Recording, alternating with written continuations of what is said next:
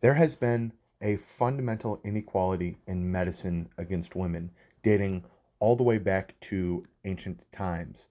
In Arrhenius on hysterical suffocation, he so boldly claims that in the middle of the flanks of women lies the womb, a female viscus, closely resembling an animal, for it is moved of itself hither and thither in the flanks, also upwards in a direct line to below the cartilage of the thorax.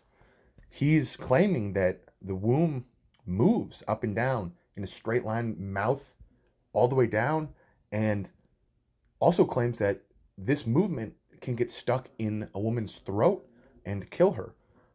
This is obviously very false, and there is still fundamental inequality that takes place in the medical field.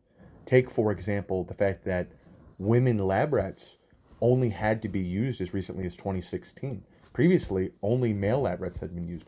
And the epidemic of dismissal by doctors of women's voices in the medical rooms.